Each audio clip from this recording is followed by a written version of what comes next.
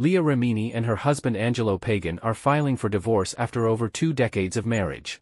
Remini announced the decision on social media, stating that the couple no longer fit and that they are approaching the process with a positive outlook. They are sad but proud of how they worked through the divorce together. Remini and Pagan, who tied the knot in 2003, are still best friends and celebrate holidays together. They believe their marriage was a huge success and want to be transparent about the split, sharing their journey and hopes it inspires others that relationships are not failures.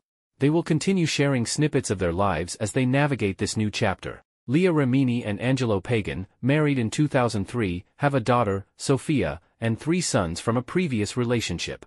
They first met at a Puerto Rican restaurant, and Remini described the meeting as love at first sight. The couple faced challenges in their relationship, including counseling and leaving Scientology together in 2013. Remini quit Scientology in 2013 due to a disagreement with the message it sent to her daughter.